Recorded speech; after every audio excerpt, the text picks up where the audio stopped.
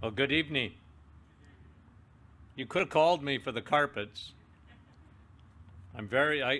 You know what a white hat is? The foreman. I like to look. I like to watch, observe. That's all I can do. Good to have been invited to speak tonight, and I pray, oh God, that He would just bless our time together, and that we'd have a good time for everyone, even young, even the children, that they would would have a blessed time. So let's go to James chapter 3. James chapter 3, and this is sort of the theme that we want to look at. We'll try and weave this in as we go through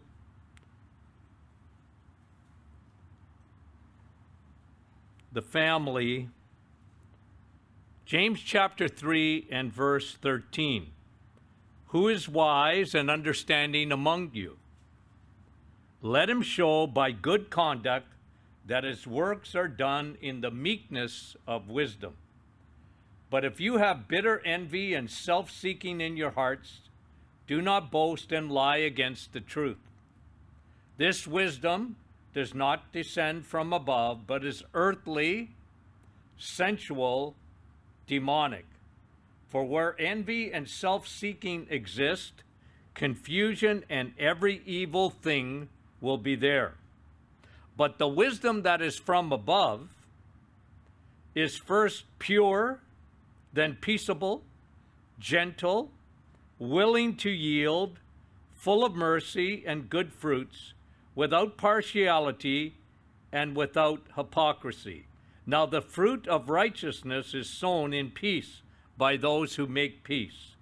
But the wisdom that is from above is pure, it's peaceable, it's gentle, it's willing to yield, full of mercy and good fruits, without partiality and without hypocrisy. I really want you guys to meditate on this.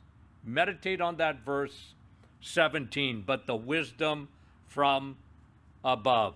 Now, turn with me to Hebrews and just go back a little bit. Hebrews chapter 11, I want to read verse 7.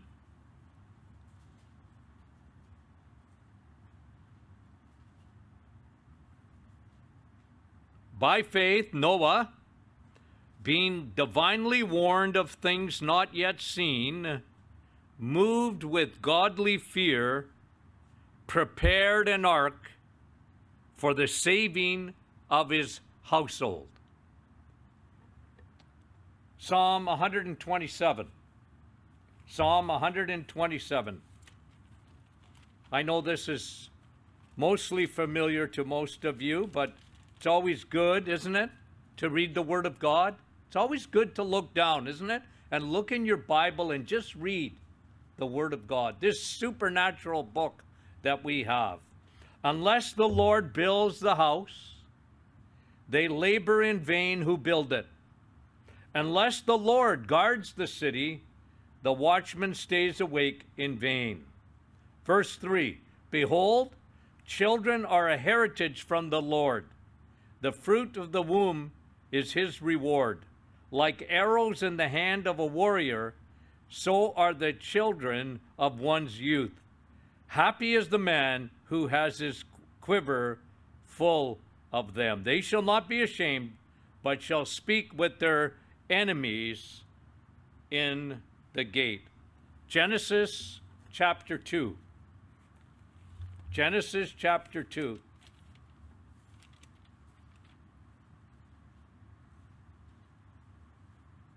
Verse 24.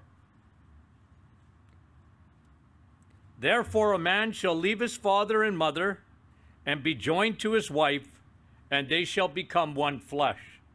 And they were both naked, the man and his wife, and were not ashamed. Now the serpent, and I would just want to stop there. Now the serpent. Heavenly Father, we thank you again, oh God, as we come together, Father. We thank you for your blessed Son, the Lord Jesus Christ, Father. We want to honor him this weekend. And even as our dear brother mentioned, the family is close to you, Father. The family, Lord, your design. And Father, we pray, oh God, that we would exalt the name of the Lord Jesus Christ. Father, stir our hearts. And we realize that we're in a spiritual battle, oh God, for the very home, our homes. And Father, we pray these things in Jesus' mighty name. And everyone said, Amen. Okay. So what we're going to do, and this will probably take 2 sessions, and then the second, I'm a guy that likes bullets, okay? So I want to talk to you, and like I said, I don't know how far I'll get. 10, okay? 10 musts of child raising. We're going to do that tonight, probably tomorrow morning, first session. And then we're going to look at the 10 musts of a godly marriage. And so this is for everyone, okay? This is for everyone. And I think there's nothing closer to God's heart than his assembly, and as our brother mentioned, the health of the family, the spiritual well-being of the family. So, point number 1, like I said, I'm a bullet guy. That's how I learn, and I like to keep things short and sweet. Bullet point number 1, goals. Goals. 10 musts of child raising, goals. A failure to plan in a family is a failure to succeed. Planning. What is your goal? God honors goals. Visualize. Parents, visualize into the future. Now, I understand some of you are at different stages here, but I'm not talking about Eastern religion in visualization. I mean literally, it's a good thing to look down the road and to see and to plan. You have a target. The Bible says that your kids are like arrows in a quiver. And as you pull the arrow out and you aim at that target, you are visualizing a successful young boy or girl turning into a man or a woman of God. God honors those prayers. God honors that type of planning. Goals. I was saved first.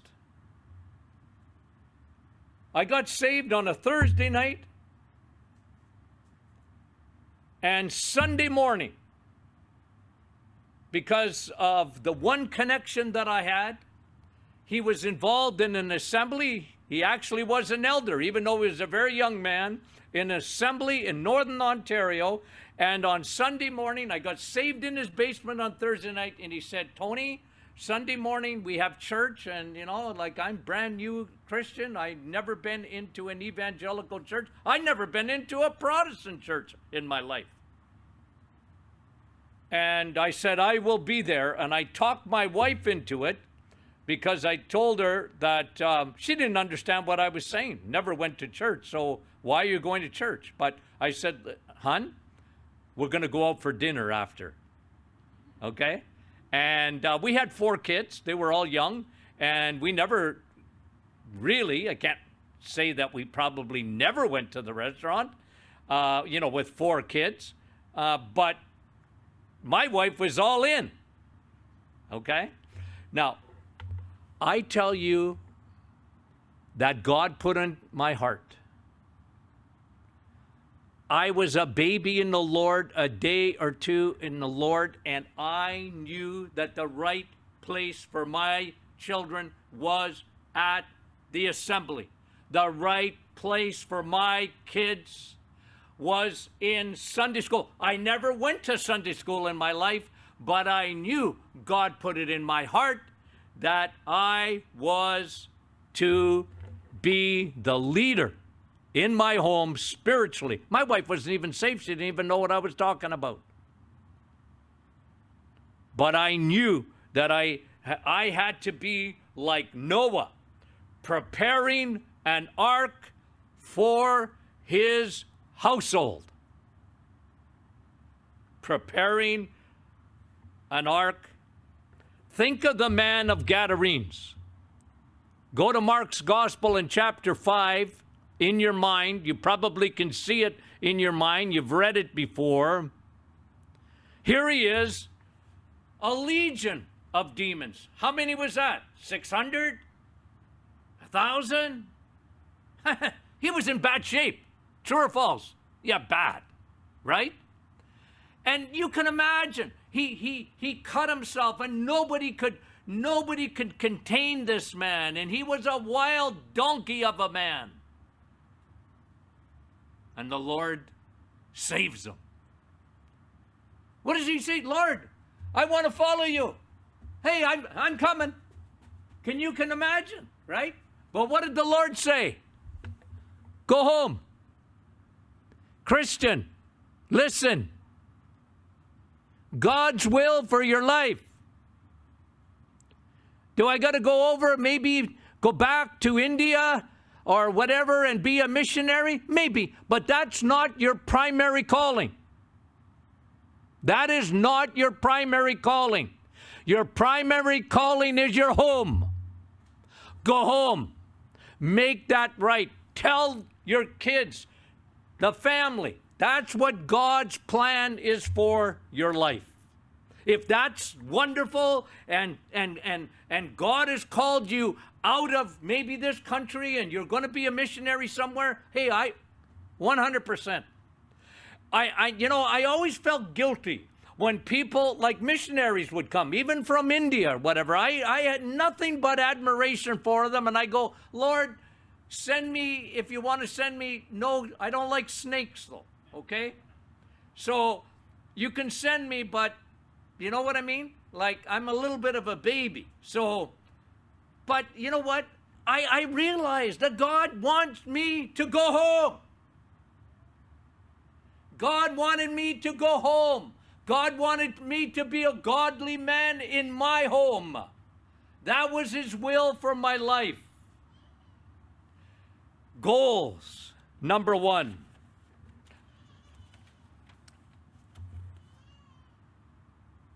Mommy and daddy must be on the same page. Now, I could give you see, I've been around for 38 years. I used to do a lot of, ask Brother Thomas. I used to do a lot of preaching to young people. I guess I'm too old. They never invite me anymore, well, hardly. Okay? I did the circuit, you name it. From Houston to Dallas to Columbus to you name it. All over the place, all across Canada and whatever. The youth. And now I'm too old, I guess. I still love the youth. But I'm going to say something. Point number 2, mommy and daddy be on the same page. Because I could give you case history after case history after case history. And I've seen it on both sides. Daddy wants to put his foot down. Ladies, look at me, please. I can still see you through your mask. And mommy undoes it. Are you looking? Or I've seen it the other way. Mommy, as for me and my house, we will serve the Lord, and the father is the pussycat. The father will not stick with his wife when it comes to raising their children for the things of the Lord. Satan's plan, and that's why and we'll touch on this tomorrow when we talk about marriage, but isn't it interesting in Genesis chapter 2, when it talks about the first marriage, a man shall leave his father and mother and cleave to his wife, right in Genesis 2, and then right in, where does Satan come in into the picture? Right after the marriage. Coming to a theater near you. Satan, who hates you, hates your family, is after your family. He will see to it. Mommy and daddy must be on the same page. On the same page. Now you can imagine, at first I got saved. Rosie, it took her 2 years. It took her 2 years, because you know what she kept saying to me? You needed that. I don't need it. She didn't see her need. She wasn't like me. But the Lord worked on her, and finally this is a true story, by the way. In a September, maybe about a year and a half, well, it's almost 2 years after I got saved, I can still remember, I think it was September 6th or 7th, and you're looking back at probably 1984, and the Lord, you ever had the Lord speak to you? Well, I didn't hear no audible Lord, but I was reading 1 Corinthians chapter 13, and the Lord spoke to me. You know what he said? Shut up. Yeah. Tony, shut up. Quit preaching to your wife. See, I couldn't understand what was holding her back. I said, hon, I looked into it. I studied it. I counted the cost. I read the Gospel of John. We all need to be saved. And my wife kept looking at me, and then the Lord told me, Tony, shut up. Live it. Live it.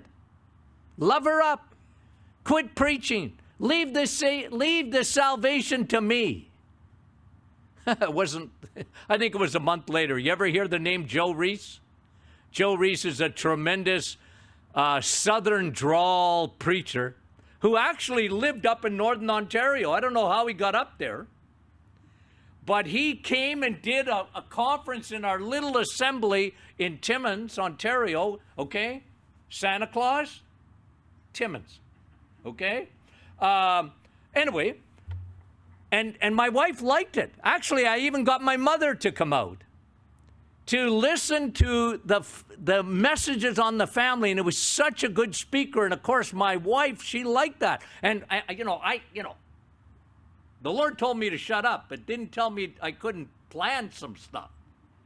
So I had Joe Reese come over to our house for a coffee after the meeting.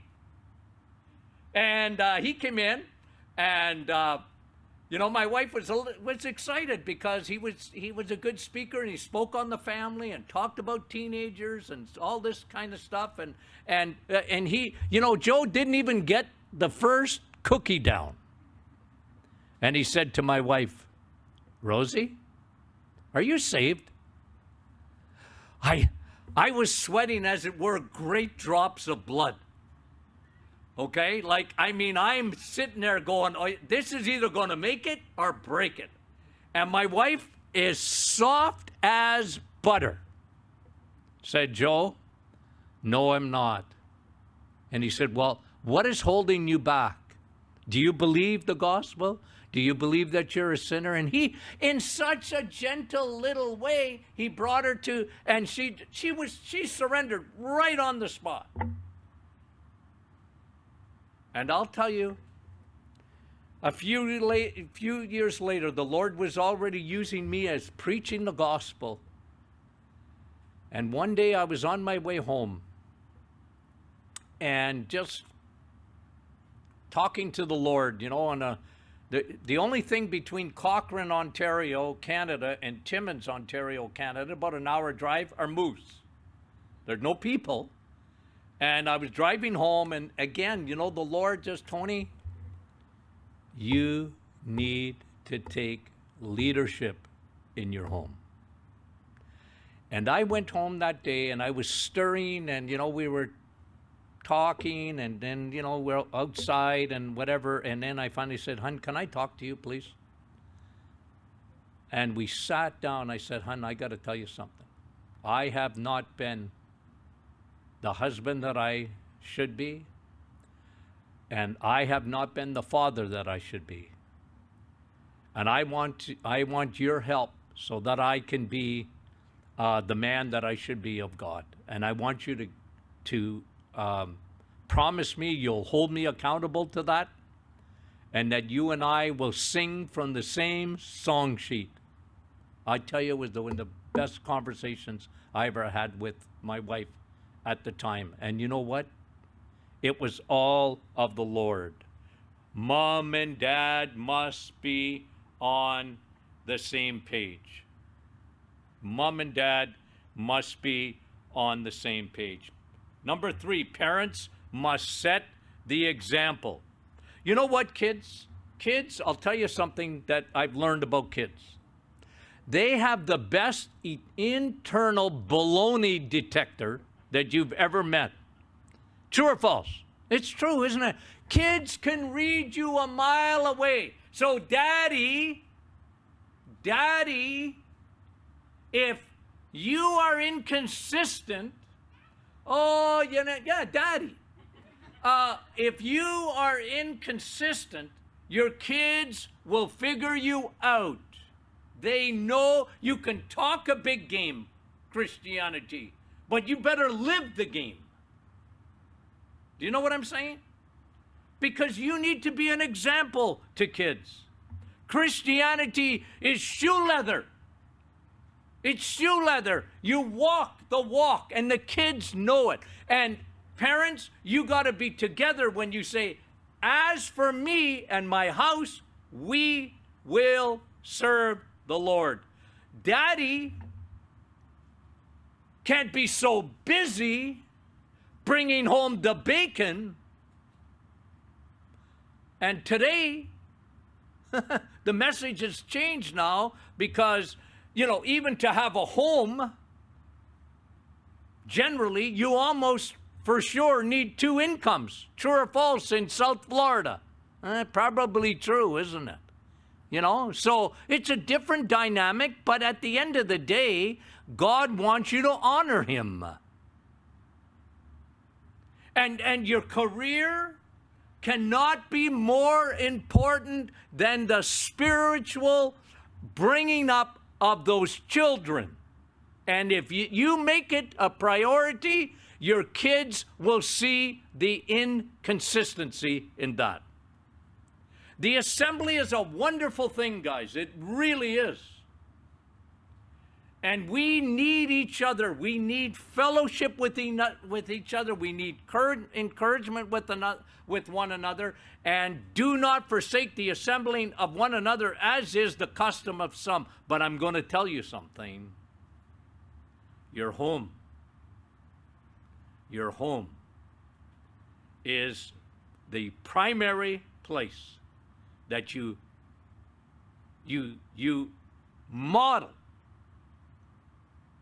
the person of Jesus Christ. You're an ambassador for Christ in your home first. Teach your kids, number 4, teach your kids theology.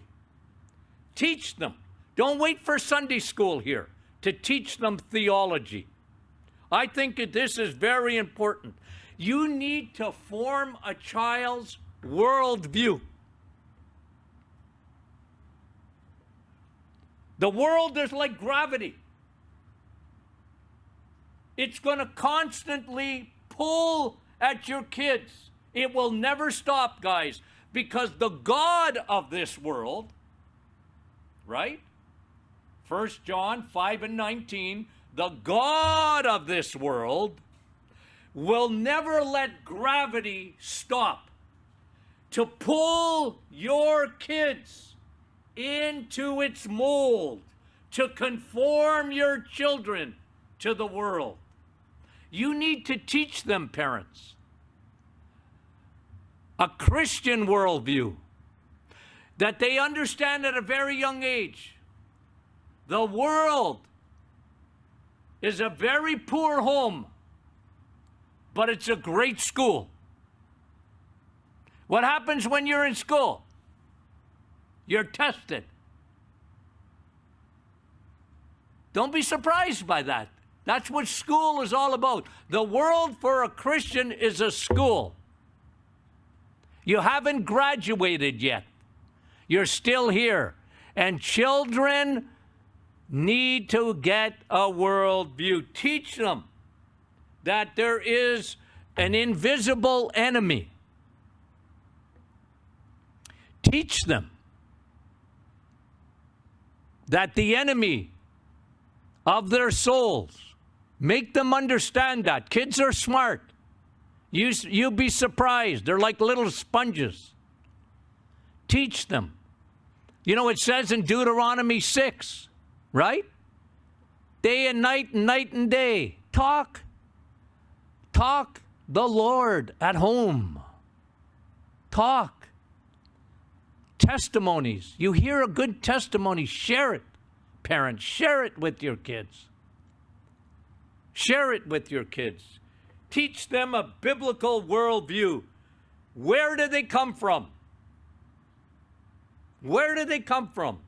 You know what? The world out there, I might have mentioned this the last time I was here. I think I did with the young people when I was here. Maybe about a month ago, or when was it? I can't remember exactly. A month? About that, right? Anyway, I'm old. I forget. But the biggest problem in young people today, I do a podcast, so every day I'm talking, different things about health. But one of the things I've been repeating often is our brother said it tonight, the unintended consequences of this pandemic. It was unintended. Every doctor in the world never wants people to get sick, right? But the problem is, and I've been a little bit critical, is that when we're looking only at a virus, we're forgetting the mental health. I think our brother would know this because it's been in the news, is that people are delaying cancer treatment. Because I know my son-in-law is an emergency physician, and it wasn't long ago that someone came in and he was in acute cardiac arrest, and Sam tried to save him, and it was too late. He couldn't revive him, and of course, the wife couldn't even come in. She's out in the car, outside emergency. He's dead. Sam's got to go. And, who's his wife and where is it? Okay, who do I talk to? Anyways, unintended consequences. She can't even enter the hospital. She goes out and Sam talks to her, and he said, well, he had to tell her that her husband, he was only 54, I think, or 55. She couldn't believe it. And Sam, after consoling her a bit, he said, can you tell me a little, did he have any symptoms? Well, he said, his leg was about this big yesterday, and I tried to get him to come to emergency, but he wouldn't come. He was scared of COVID. He had a blood clot that went up into his lungs and then heart. And, but all I'm saying is, guys, you know what's happening in our hometown, okay? And this is right across Canada, by the way. Suicide's always been bad. Overdoses are unbelievable. You see, I got a degree in obituariology, okay? You know what that is? Every morning I check the obituaries, not here, but in my hometown. Make sure, first of all, I'm not in there. Right? And secondly, I look and see who's there. It's amazing how many patients or how many people, when you've been in practice as long as me, I know a lot of people. And every day But it's amazing to me because I show Rosie, said, I already gave you your honorary degree. Do I have to listen? I said, no, but look at the age of this person. Since March, a year now, almost to the day, right? In Sudbury, which is a city of about 140,000 people, there has been average since March of 2020, 30 deaths a month. One every day. And you see it because you can't miss it. It's a young person who's in the obituaries. You know what, my friend? I'm going to tell you something. And that's, of course, an unintended consequence. I'm not saying because there's always been suicide, but now it's doubled. It's doubled. Because people are supposed to be with people. Right? I mean, we're supposed to be with each other. And we need each other. Do you know what kids need? Kids need. But what I'm saying is, the world out there, they don't even know where they came from. Christian, you teach those kids. Where did they come from? Because I don't know if you will homeschool them, but they're going to learn it anyways. If they get to a higher institution, I can tell you, I was indoctrinated with evolution. I was indoctrinated, especially in the sciences. Evolution, and it's science. Follow it. And if my professor said it, must be true. I never even questioned it. Because it's science, right? I tell you, the ramifications of evolutionary teaching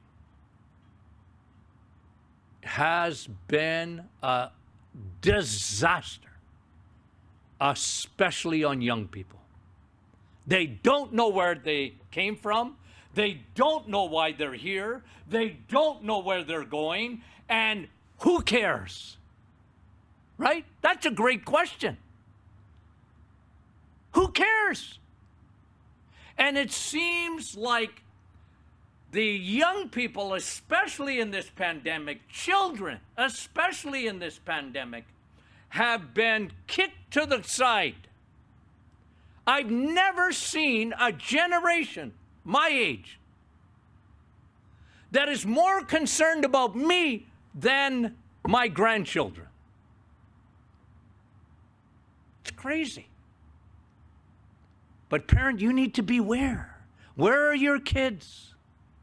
Teach them theology, that God cares, that they're in a world that hates them. Teach them. Teach them. Show them. Number 5, constantly check their spiritual temperatures.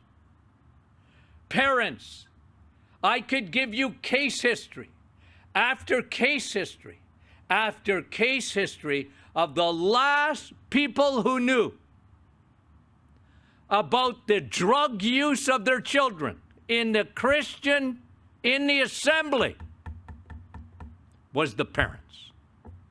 As an elder, I found out before the parents knew. You have no idea, Christian, how many times I was in the prison ministry for 35 years.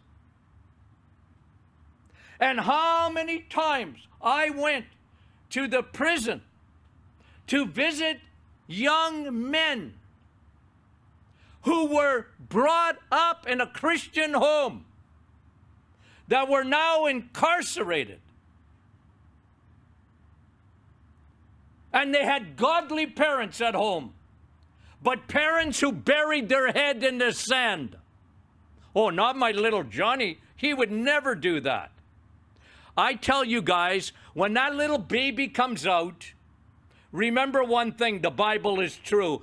He's a potential juvenile delinquent. True or false? True, because that's a biblical worldview. You know what? I love what President Reagan used to say. Trust, but verify. You know, parents don't want to verify anymore. You know, what? You're a lawyer? You're going to negotiate? I used to tell my kids, hey, do you eat here? Yep. Do you sleep here? Yep. Okay. Well, then you do what I tell you to do. Because you eat here and sleep. The day you don't eat here anymore, and you can buy your own food, and you don't sleep here anymore because you got your own bed and your own place, then Daddy won't bug you. But today, I bug you. Why? I'm the boss. Yeah. And Mommy's right behind me, and my wife, Rosie, she's tiny, but oh, can she pack a punch.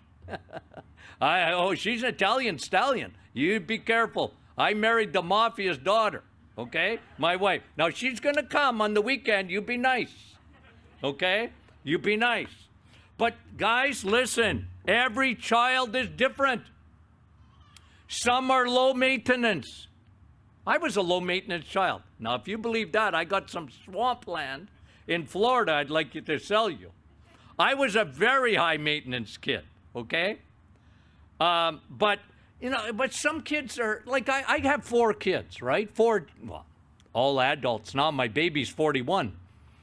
But you know what? I look at them, we're all different, you know, and I thank God, even in spite of this Frenchman here being very stubborn, but I thank God for my wife who knew, like a good nurse, how to take the temperature of the kids, not physically, but spiritually. My wife was so good at it. And you know what? I got her to open up to me. Hon, trust me. I want to have my kids back, but I need information that you have that I don't have.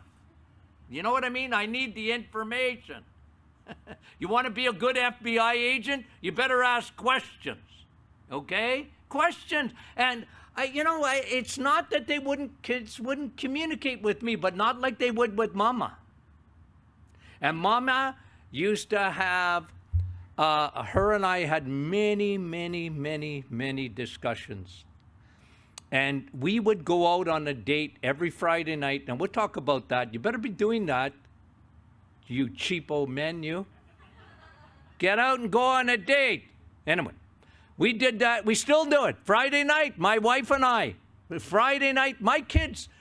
You know, you have to remember, there was no cell phones in those days, okay? And we would go to this Chinese place, and they were patients of mine, you know, George. And George would, you know, little Chinaman, you know, he'd run to the table. Dr. Martin, the phone. I knew what it was, the kids. They were checking. They knew where we were. We couldn't even hide. We were having Chinese food on a Friday night. And my kids, they actually would protect that. No, don't try and call my dad. He's out with Mom. You just never mind. They're dating. These kids like that. They think it's corny, but they like it, right? They want Mommy and Daddy to romance. And Friday nights, but you know, the biggest thing on Friday nights is my wife would debrief me on the kids. You know, Tony Jr.'s this, and Leslie's that, and Stacy's this, and got this problem, and this happened, and Tiffany is like this, and you know what? Constantly check the spiritual temperature of your children. Number 6, control the playground. Listen, Mommy and Daddy. Control the playground and the friends. You want permission? I just gave it to you. It's your absolute duty. Again, ask for wisdom. Ask for discernment. You get to choose their friends. This is why an assembly is so wonderful. You got young families here. These kids, their best friends should be here. Should be here. But you get to choose that. You get to choose that. I don't know if I told you the story or not, but I preached at my mother's funeral. And in our hometown, and My dad was very well known, and my mom too, in a small community, you can imagine. And I got saved, and I led my mom to the Lord on her deathbed. She told me when I first shared Christ with her, don't you ever talk to me about that again, ever. And my mother, when she said something, I was never scared of my dad, but oh boy, did I have a healthy fear of my mother. Okay? And I mean that. Still to this day, Mom is looking at me the wrong way. Oh, you're in trouble. But you know what? I was, you can imagine, full of emotion, and it was, I was preaching. There was 500 people in a Catholic church, and I was, the priest the night before at the funeral home. He did this to me, and he intimidated me. You keep it short, and I don't want to hear none of your Bible talk, he said. So that intimidated me until God spoke to me again. What's he going to do? Pull me off the pulpit? He couldn't do it. And I preached the gospel. But you know what? That morning, I took my son. We went for a ride. I said, Tony Jr., I need to talk to you. He was just going to university, 17 or 18. And there was a girl coming to the youth group, and, we invited, I'll tell you, we used to get 80 or 90 youth, on a Saturday night in Timmins, Ontario. They were all in high school together, and, my four were all in high school at the same time, and there was other families, and they were all in the high school, and they would invite their friends to come Saturday night. So we had 70, 80 kids. Isn't that wonderful? Isn't that? And a lot of them got saved. But there was this young girl, and she kind of liked my son. And, listen, she wasn't a bad girl. Don't get me wrong at all, okay? But I just felt that my son was not mature enough or whatever. I just said, nah, Tony, listen, I want you to marry someone like your mom, okay? And I'm not saying this girl will never be that. I'm just saying right now, I don't see it. And I'm going to ask you to do something. And I said, I got a big day coming up with, burying my mom. And I'm preaching the gospel at my mom's funeral. But I said, son, I'm going to ask you to do something. I'm going to ask you, no, I don't want you to see her again. And your mother and I have talked about this. And I want you to honor your father and mom by doing this. And I didn't say it was going to be easy, but I tell you, I want you to do it. Anyway, after the funeral, and, it was an emotional time, and they were talking to people, on the way out of the church and that. And my son grabbed me, and he put his arms around me, and he cried like a baby. And he said, Dad, I already did what you asked me to do. And, parents, listen to me. One of the most difficult things you'll do is you get to choose your children's friends. It's not an easy thing to do, but it's an absolute necessity. Can you think about this for a minute? I often think of this example in Scripture. What was Lot thinking? What was Lot thinking? Here he is in fellowship with his uncle. And you can be sure when they got around the fire, they were talking about the Lord and the things of the Lord and the wonderful things. And Lot, one day, what got over him? He had Egypt on his mind, and he looked down the road, and he made a choice. And, because Abraham said, well, you choose. What was Lot thinking? When he headed off to Sodom, what was he thinking? And Christian, be careful. We live in Sodom. True or false? We live in this world. It's just like it. It's so difficult. Be careful of the decisions that you make.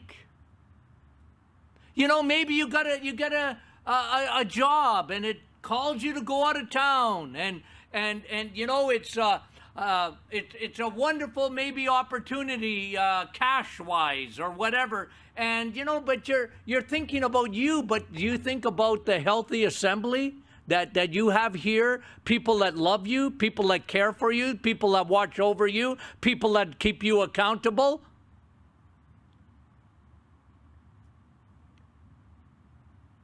And you leave, and that, you know, I'm not saying that God can't be part of that. Of course he can. But you need to take that into consideration. I tell you,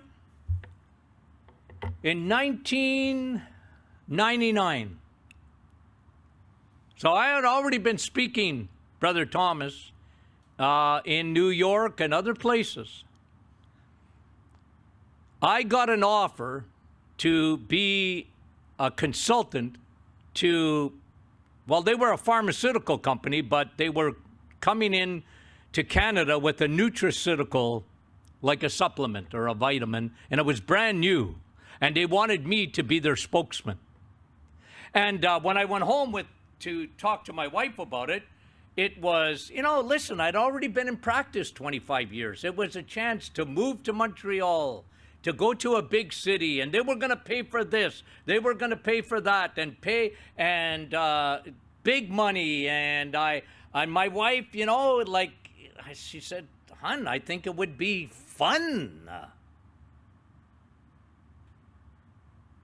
It was a disaster. The elders came to pray over me. I was an elder. Before, you know, maybe a month or so, it was a fast transition. I had to make up my mind quickly and then head for Montreal in a little town that, you know, on a bad day, it would take me 4 minutes to get home if I missed a light. And it would take me 4 minutes to get out of our parking lot in Montreal, and then, you know, an hour on a good day to get down to the office. It was a disaster. Spiritually, it was a disaster. Those elders had come to me and said, Tony, we beg you not to take that job. The door should have been closed for Tony, but Tony kicked it open. Oh, did I ever get a spanking from God in Montreal? I couldn't tell you half of it. Half of it. Left a healthy assembly and made a terrible choice, and we can do that. Parents, you have every right. Listen to what I'm going to say. You see the phone? If your kid's got a phone, there's nothing you can't go look at. So if you are like me, technologically challenged, my wife's much better. Nothing is private with your children. Nothing. You're the FBI. And you better not lie to the FBI. That's a felony. True or false? It's true.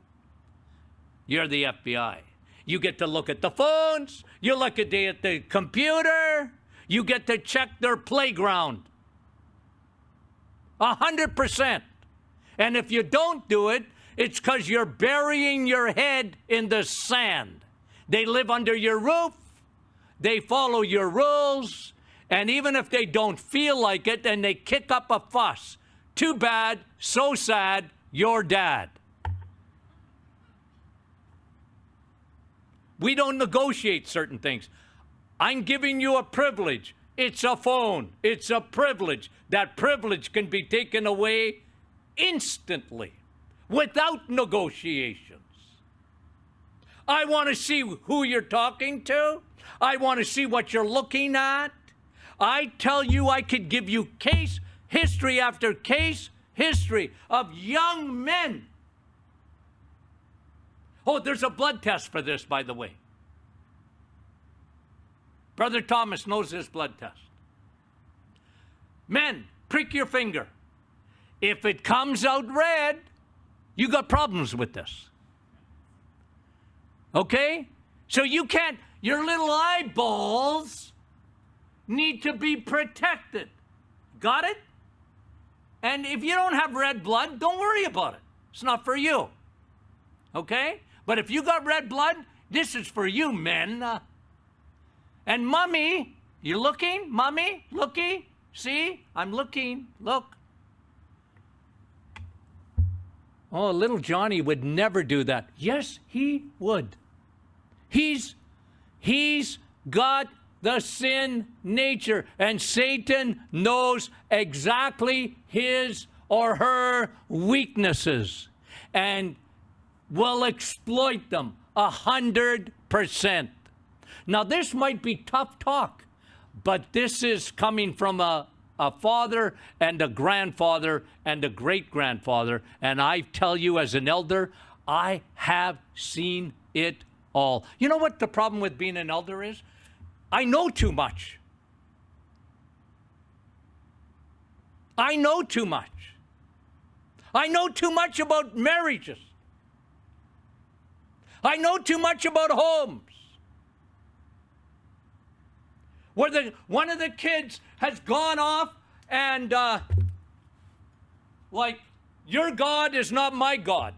Do you have any examples of that? Where young people, you got any examples of that? You know what? I'm going to tell you something. I was here about a month ago. Our dear brother invited me to come. I love youth group. I do. I love kids. But there wasn't that many kids here. Now, was that because I was speaking? I didn't ask. But if it was it a Friday or a Saturday? I don't remember.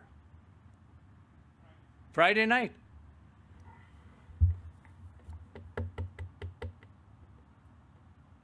Why weren't you here if you're a kid?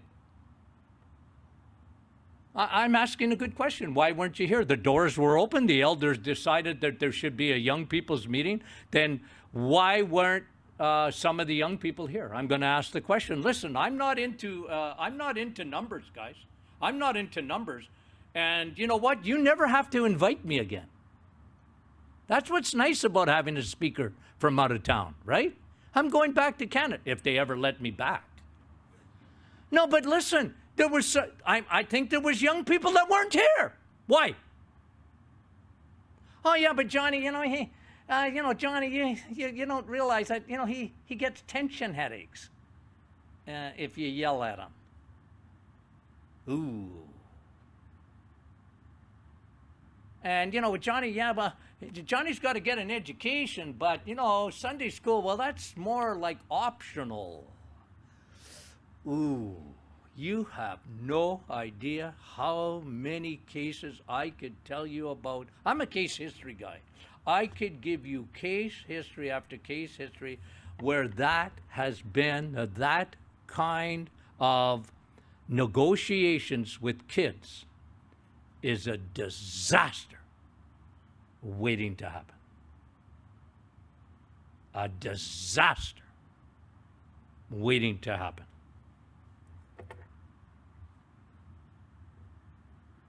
I'm going to stop there. Tomorrow we'll continue, okay? And we're going to have 10 points of a healthy marriage. So tonight we got to number 6, I think, okay?